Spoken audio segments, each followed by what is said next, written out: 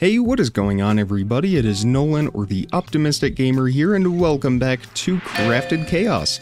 We have a very exciting episode in store today, because for the first time in the series, we will be working with the Create mod. One of our, as I mentioned in the previous episode, our headlining mods in this pack. The Create mod will keep us busy for a lot of time to come, but we are only going to spend a couple episodes on it for now. Today we are going to dive in to the basics, and hopefully by the next episode we will have some actual engines that we can use to power everything. I'm first going to start by moving our crafting grid and our inventory storage into the warehouse, and then we will go from there. And speaking of, our storage disk is starting to fill up, so we will probably want to make a second one today as well. There we go, we are all situated with that, and now we can get started with the Create mod. Now, I have used this mod in the past, but I am by no means an expert, so it will be an adventure for us. The basics I have a pretty good grasp on, but we also have some guides that will help us out as we go along. Now, one of the things we are going to need a lot of for this is andesite, and I don't know that we have any andesite. I think we wanted to build with it for our floor or something like that, and we were unable to, so we need all of these andesite alloys. We have plenty of iron, but we have no andesite. Luckily for us, look at this, we can create it with our nether quartz essence and stone essence, so that is very convenient for us. Let's see how much we can make before we run out of stone essence. It looks like we got maybe 10 stacks and a half for that, 672. That should hopefully be enough to get us started, and then we need a bunch of iron nuggets as well. I'm just going to make a handful here, and we can make our andesite alloys from that. Again, we are going to need a lot of these today, and we got a sturdier rocks advancement. So I think we will go with 4 stacks of those just to get us started. We can always come back and make more. So we need to make the essentials first. What we need right now are the engineer's goggles. We need a gold sheet for this. We do have a hammer, but it is not showing because, well, maybe we don't have a hammer. I thought we did. Ah, I used it up on our iron sheets. So let me make a hammer real quick. And that is done with a couple of iron ingots. We will put that in there, and we can make a gold sheet. This is not working for some reason, and I don't know why. Is it shaped crafting? Huh. Let me try a crafting table. Well, it doesn't seem to like that either, so my guess is it has to be a create hammer or energized power? Huh. Well, we have the Ad Astra hammer. Let's try making a diamond hammer in here, and there's no option to cycle, but that looks a little bit better than the Ad Astra one. There we go, and we will just make a handful of those gold sheets. Perfect, and we now have gold plate and a good tool advancement as well. So let's make our goggles. These will help us see what we normally cannot see, and we will put those on. We do lose our netherite helmet protection, but that's okay. I don't think we are really going to leave the factory. I'll close up shop though. We don't need any stray mobs wandering in. So we have that, and we also need to make the wrench right here, also requiring gold sheets and a cogwheel. Now, I believe we get an advancement for this. We need a handful of shafts. I will make 64 of those, and we will make 64 cogwheels. I guess we don't get an advancement for that. That's okay. And we will make our wrench. There we go. We do get an advancement for that. Equip engineer's goggles and a wrench. So we are good to go. We now have the basics. We need some large cogwheels though, so let's go ahead and make those as well. We can make them with small cogwheels, or we can just make another stack of shafts, and we will make our large cogwheels from that. And then we will also need some shafts by themselves, so we will make a stack of those. And then we need a source of energy. Now we can do water wheels for this.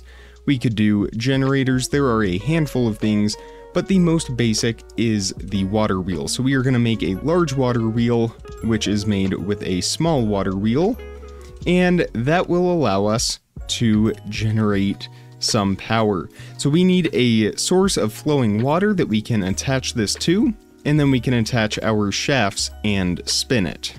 And I think the easiest way to do this is just build a small tube here in the middle that we can have some water run through, and then we can attach our water wheel to this. I just want to make sure we don't have water going all over the place. So we will dig a small hole right here.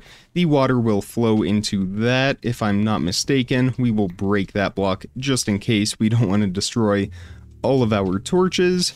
This is interesting. One of our note blocks seems to be playing now in the background, or not note blocks, our jukebox discs, but I did not start it, and I don't know where it is coming from. It's definitely in-game though, because every time I pause, the music stops. And it seems to be coming from right around here, because as I get closer, it gets louder. What if we go outside? This is very weird. I cannot figure it out, so I guess we are just gonna have some music playing in the background. It's kinda nice though. Okay, so we need a water bucket. I think that we can just put water essence with a normal bucket. I hope that would be very convenient. Let's make a bucket real quick. Oh, we can't. Okay, maybe 8? Let me look up if we can craft a water bucket. Okay, 4 essence. I figured there was some kind of recipe for it. And we will place that right there. That will flow down. Okay, I think we are good to put that block back. And now we can place down our water wheel. So I think if I remove this block right here, I hope we don't flood everything. And it looks like we are okay. Perfect. So let's extend this out a little bit. And I think if we put our water wheel right there, there we go. We now have harnessed hydraulics. That is fantastic. So we can remove these blocks right here. We don't technically need them. We will just have a floating water wheel. We will get that taken care of in the future, but for now, we have something spinning, and that will turn our shafts, which we can then use to power machines. Now we can change the gear ratios of this, which is great. So if we place a large gear right there, or cogwheel, and then put a small one adjacent in the corner, like that. There we go, shifting gears. And then we can do this once again. We can place a large gear, have another small gear. Oh, we can't put it there because we have a cogwheel up there. There we go. And then another large. Maybe I could go in this direction instead. That will give us a little bit more space to work with. So we will do a small, and then another large, and then another small, and another large. There we go. Now we are getting all kinds of speed. And there we go. I think that is our fastest speed. We might be able to go one more though. Let's check. So large and small. Yes, there we go. I think that is 256. I will have to make a speedometer and we will be able to measure that. But that is how we are able to turn this slow turning water wheel into something that can power some of our more demanding machines. I could probably make this a little bit more compact though, so I will do that real quick. And there we go. By using these half-shaft cogwheels, I was able to really condense that, and now we have a much more compact, still very large, but much more compact set of gears. So that will be helpful for us. Now we can start to take a look at some of the other machines and things that we can create, no pun intended, for our progression in this mod. Now, one of the great things about this mod is the ability to automate a lot of different things, and we can do that using conveyor belts and all of these different shafts and things like that, item hoppers, all sorts of different things that are super useful to us. Of course, the trains is the big part of this mod, which we will have one running into here, but that is a ways down the road. We are nowhere near having the resources to be able to afford that. But what I would like to make today to help us in the next episode is automating things such as the iron sheets and the gold sheets. There's also different alloys that we can make that we can all automate using different blocks. So one of the things that we want to make is the mechanical press, and that is right here. So if we take a look at this, we just need to make an andesite casing. To make these, we want a deployer, and to make the deployer we also need an andesite casing. So we are going to have to do this the manual way, but that's okay. So we take some wood right here, we will use the acacia wood that we have, and we will take some of our andesite alloys, which we still have a fair amount left. Again, these are super easy to make. So we can do this the manual way, which is I think just called manual application, where we right click. Oh wait, I think we have to strip the wood actually. So let's take the axe and we can strip that down, and now we right click and there we go, the andesite age. That will give us our andesite casing, which we can then collect maybe with the wrench. That's a lot easier. I just shift right click and then it goes straight into our inventory. So now with these andesite casings, we can create some of our first machines. So again, the mechanical press, we will want that. We will also want a deployer, which is right here. For this, we need a brass hand. We need to make some brass sheets for that, which we need to make brass ingots. We can almost afford, we need some zinc. I don't think we have any zinc though. I will have to make some zinc essence here in the future.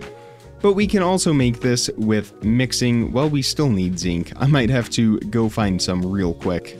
Of course, we do have our very reliable digital miner, so I will just put that right here and get some conduits running into it. And we can just search for zinc. And there we go, 2,300.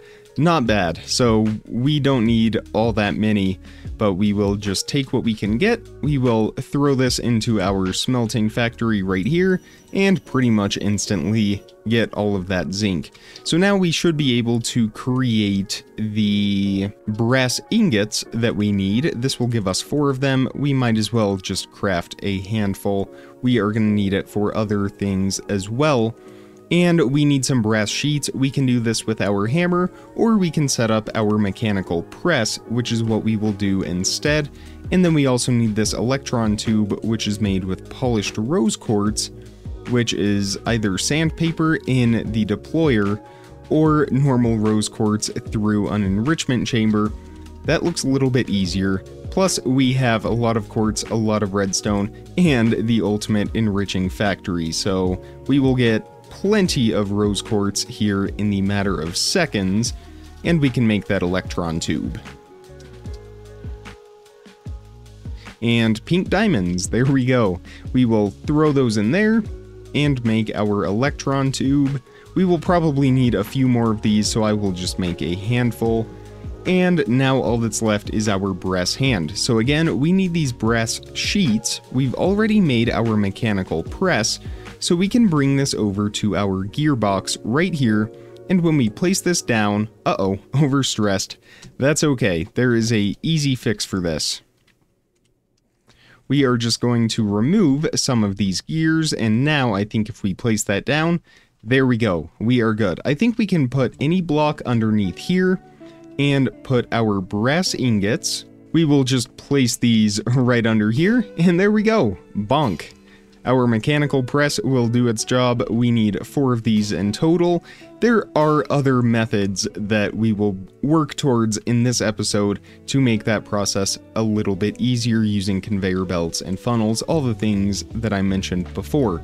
But with these brass sheets, we can make our brass hand, and we can make the deployer. The deployer we can also place right next to it. Well, no we can't, because stress overload.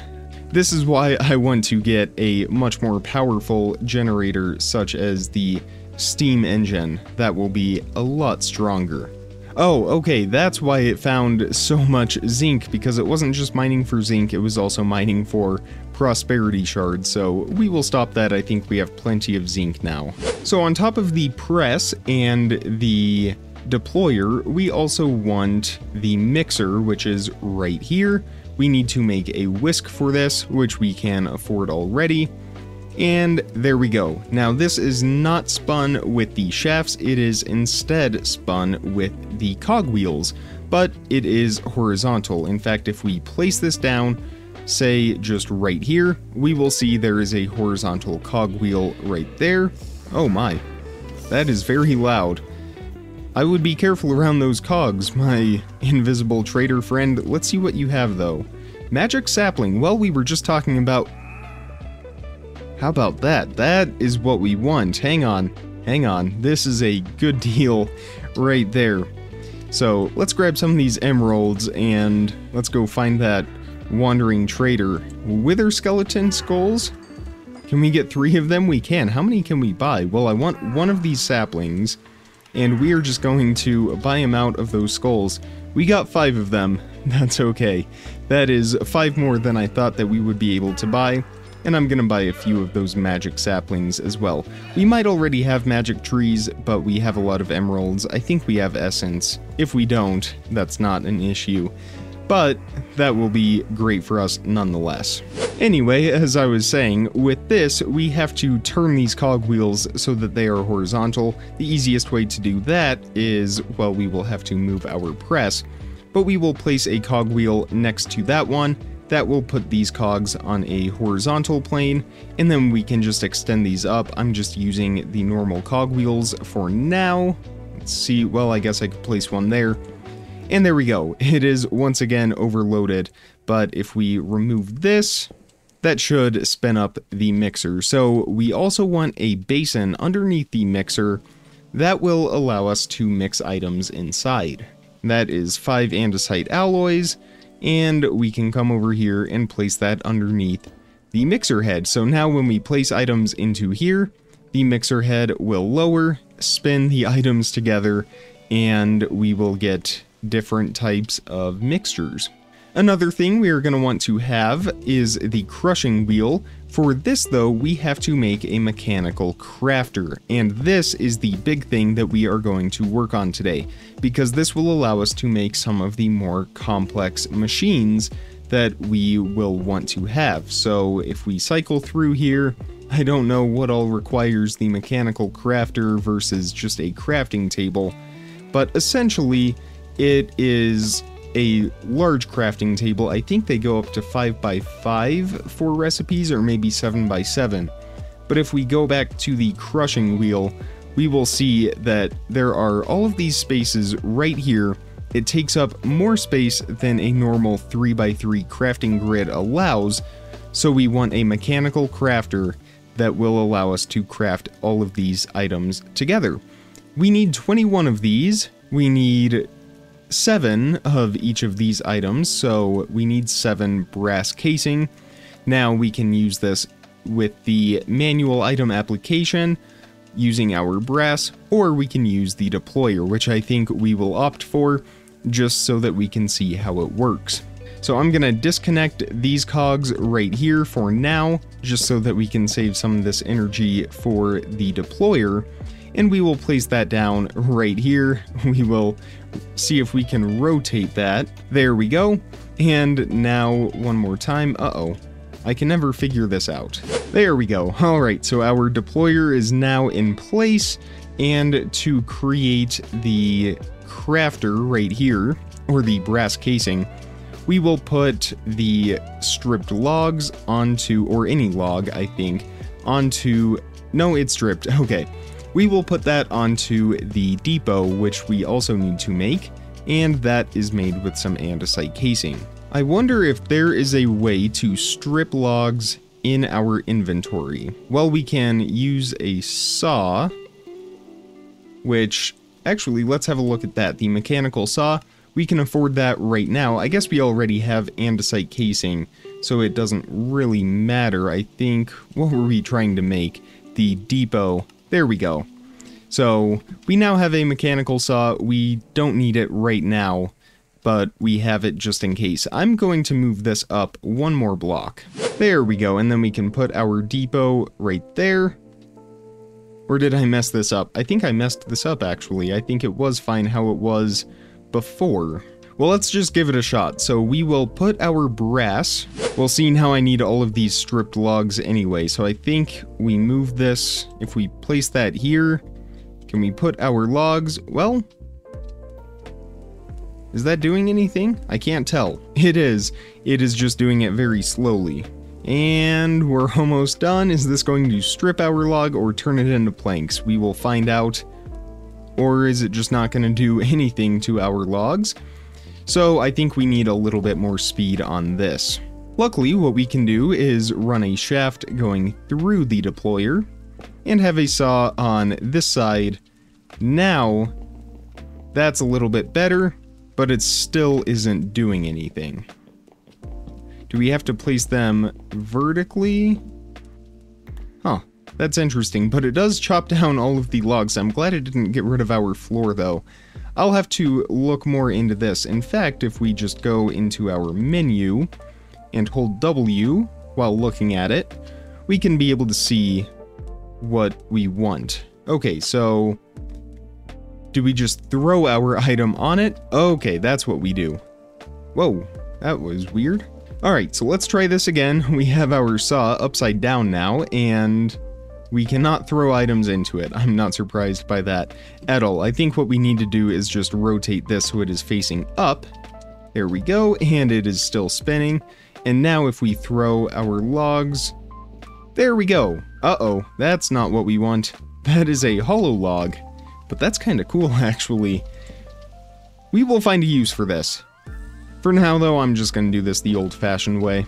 Okay, so if we place our logs right down there, and if we add our brass ingots, I don't think that's reaching. Okay, yeah. So it does need to, we can either raise the depot up one, or lower the deployer. I think it's a little easier to just raise the depot.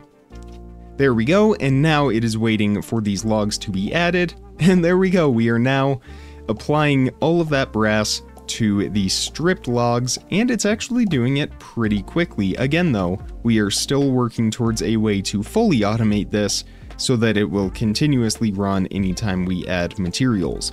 So we will wait for this to finish up. It has about 8 more left, and then we will work on making our crafter. And I made some of those extra electron tubes, so we should have plenty of resources. It's always the crafting table that I am running out of, though, so I'm gonna make a stack of those that we can keep in there. So we have 3, 6, 9, 12, 15, 18, 21, 24. That should be enough. We really only need the 21 slots. Yes, 21 slots, but we can go up to 5 by 5. These are also spun similar to the mixer with the cogs themselves, so these shafts will do us no good, and I think we will put this over here on this side just to give us a little bit more space. So we will build these in a 5 by 5 pattern, and we will see that we have black sort of arrows. Some of them are arrows, some of them are just lines. These are where the items will flow, essentially. So we want these all to flow to one central block. So all of these arrows up here, and we want to make sure that everything feeds in to a block working towards this. Similar to a chain of hoppers, we want all the hoppers to feed in to the next. So I will just have all of those facing down, and then they will go across in that direction. I hope we can get enough energy to spin this up. If we can't, it's not a big deal, but it would be nice if we could. So let's place a bunch of these cogwheels going in this direction. We will have a few going over here, and there we go. We got the desperate measures. Drastically slow down a mechanical crafter to procrastinate on proper infrastructure. And it's a hidden advancement. That's actually pretty funny. But yes, this will definitely aid us quite a bit. So we want a bunch of andesite alloys, which we are all out of now, so let me make a few more. And we will want some kind of plank and some kind of stone. So we will just take normal stone and 4 oak planks. There we go. I guess we weren't out of andesite alloys. I just didn't see those there, but this uses a lot of them anyway. So now we can place in all of the materials we need to make the crusher. It'll be 4 planks, 1 stone, and then andesite alloys going all the way around the edge, just like this. Now, because this is on the slowest mode, it will probably take a very long time.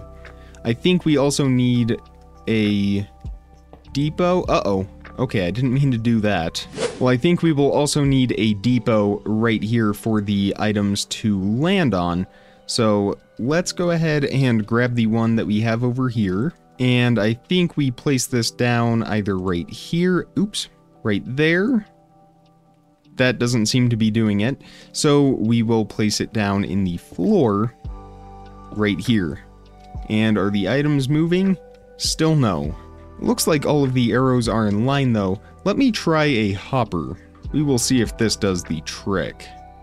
Still nothing. How about a chest? And nothing. So I think what we may have to do... Well, first, let's make sure that we have enough speed on this thing, because maybe that is our issue. Well, it doesn't say anything about the speed, but let's have a closer look at this. So, setting up mechanical crafters. An array of mechanical crafters... Oh! An array of mechanical crafters can be used to automate any crafting recipe. Using a wrench, the crafters' paths can be arranged, which we've already done. We have all of them arranged as they need. For valid setups, all paths have to converge into one exit at any side. And then the outputs placed in the inventory, so the deployer requires rotational force. We have that. Right-click the front to insert items. Once every slot contains an item, the process will begin. So it's making me wonder if we need to just get rid of those corners that we have. I don't know what is going on with the world right now. But I think what we will try is placing a crafter right here, changing the output. Dang it, I did it again. Changing the output so it goes that way, and then they did have the depot right there in that example. It might just be our very slow speed, but it could also be the fact that these corners, well, I don't know. I don't think that would be it. Let's try this one more time with the current configuration, and if this doesn't work, then we will mess around with the different speeds. And it doesn't look like it is doing anything, so I think we need to just change the speed right here, which is not an issue at all. So we will move these cogs right here, and we will change some of these gear ratios. So a large cog, and then a small cog wheel, another large, and another small, and then let's see if that is enough. Oops. So now if we go around the front, oh, overstressed. Okay, so we need to disconnect something over here. We will just rotate that shaft, but that still isn't enough energy. Let's maybe try one less cog right here and see if that does it. Okay, we're spinning. Is it crafting? It is not. So it makes me think that maybe we do have to get rid of these corners right there, and then we will place our depot over here on the side. We will put that there. We will have that arrow going into it, and then these will go up. These will go over. That to the side. That will go to the side. Off to the side. And now we should be good. I don't see any flaws in any of the arrows anywhere. They all point to this row, which points to that depot. And we have as much rotational speed as we could get. Although I think I do know of one other method that we could try to get a little bit more speed. But let me just try this first, and we will see if this resolves our issue. And nothing. How about if we put cobblestone in here instead. Is that what the issue is? No. Okay, well that makes me feel a little bit better knowing that. Yes, it is any type of stone. I saw stone cycle through there in 21 of the mechanical crafters, which we have, so I think we just need a little bit more rotational speed on this. For that, we are going to try this adjustable chain gear shift, which is made with an encased chain drive and an electron tube. So we will make 2 of these. There we go, and then our electron tubes. Did I run out? I think I did, so we will just make a couple more of those. And now we can place those with our encased chain drives. What these will do is change our gear ratios for us automatically. So I think if we place that there and that there, right now nothing is happening. But if we take a lever and place that on this one and power it, there we go. Now it is spinning up. Our items still aren't crafting. I swear, if this is what the problem was. Okay, overstressed. See, it is this. This is what is causing all of our problems. I wonder if we could get a second water wheel in here. Wait, I think we're crafting? Oh, no, okay. Oh, hang on.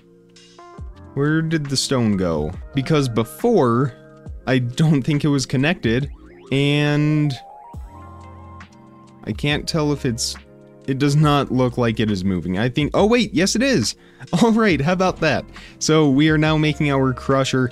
I guess this is enough speed. We don't really need that second water wheel, but hey, it's nice to have it, I guess. So very slowly, but very surely, we are getting our first set of our crushing wheels. We will get 2 of these from all of this.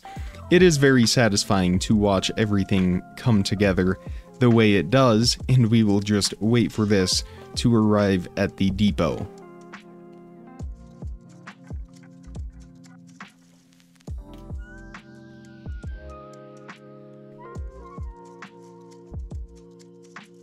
And there they are. There's one. I guess we just take it from there. I guess it didn't want to go to the depot. But we now have our 2 crushing wheels, which we will be able to use to crush things down. So I think what I will do is kind of clean everything up. We will get a more permanent setup for all of the machines that we have made. I'll go over that, and then I think we will call it there for today's episode. Alright, I have moved everything over. I figured since we are not going to have our train for a while, we can utilize this space in the factory for our creations. So we have 4 water wheels on the outside, 1 right back here to power our crafter, 1 behind this one to power this mess right here, and then we have a couple right out here for these crushers, which I am now realizing are going in the wrong direction. There is an easy fix for this. We will just take our gearbox right here, and I think if we place that like this, and then put that one right there, there we go. Except we are grinding backwards now. So I'm gonna move these gearboxes to that side, and then we should be good. And this should hopefully take care of that issue. There we go. Now we are grinding in the right direction. So that is the grinder, the crusher, I should say. We have our press over here, the deployer, the mixer, and the saw right here, which I don't think we want to stand on. Yep, definitely not. We don't want to stand on that. I know for a fact we don't want to fall into that. That could potentially be lethal damage with how our armor is set up right now. And the crafter right over here will just do its thing. We will go ahead and change the direction of all of these though. There we go, so that will export all the way to out here, and that is our create factory as it is right now. Of course, in the next episode, I really want to get a steam engine going. If we fully optimize that, we will be able to power all of this stuff very, very easily. So that is our goal for the next episode. I know we said that we would get around to the mechanical belts today, but we didn't. We will save that for next episode as well. In the meantime, I am going to continue stocking up on all of the resources that we will need to put ourselves, set us up for success in that next episode. But for now, if you enjoyed today's episode, definitely hit that thumbs up button, and I'm not sure how it's possible that we can wear our jetpack at the same time as our chest plate. I think I need to relog. Our jetpack seems to have disappeared from our body, unless it is right here. How about that? Isn't that convenient? So that means then that we can, I guess that's just a special thing here. We can wear our chest plate. Can we wear the goggles? Oh, that's nice. Ooh, that is really nice, and we look very goofy for sure, almost alien-like. But that is good to know. But again, that is where we are leaving it for today. If you enjoyed the first look at our Create Mod adventures, definitely hit that thumbs up button and make sure you are subscribed so you don't miss out on daily content as soon as I publish it. Check the description for some more important information, links, how to contact me, all of that good stuff. And with all of that being said, comment, like, subscribe, remember to stay optimistic, and I will see all of you tomorrow. Thank you so much for watching, everybody. Bye!